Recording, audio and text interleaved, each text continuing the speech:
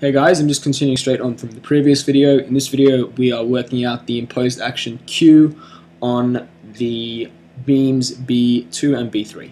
So the imposed actions on these beams is just going to be the imposed action from the slab above. As we've always said, the only time you put imposed action is on the slab, which just transfers throughout the structure. So if we look back at our diagram,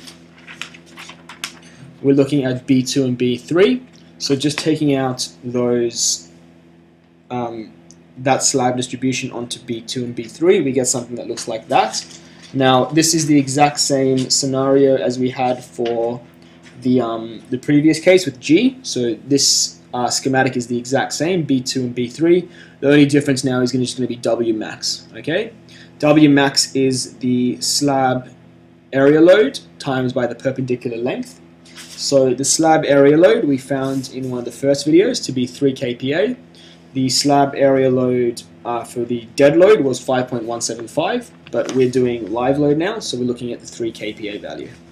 So we're going to go W max for this triangle case here will be 3 kPa times by the perpendicular height of 1.5 meters, so 3 by 1.5 gives us 4.5. And W max for this triangle will be the 3 kPa multiplied by perpendicular length 2 meters, giving us 6 kilonewtons per meter. We're then going to find W dash, which is the equivalent rectangular UDL from these triangles. So W max, little l is 1.5, big L is 3. So working this out, 1.5 divide 3 squared, times by 4 divide 3, 1 minus that answer, times by W max of 4.5. Gives us 3 kilonewtons per meter.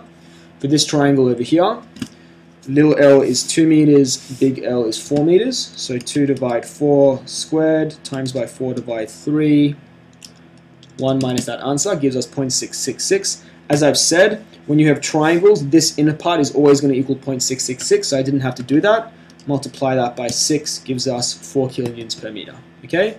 So therefore we can say that the imposed action on B2, this beam over here, is 3 kilonewtons per meter, and the imposed action on beam 3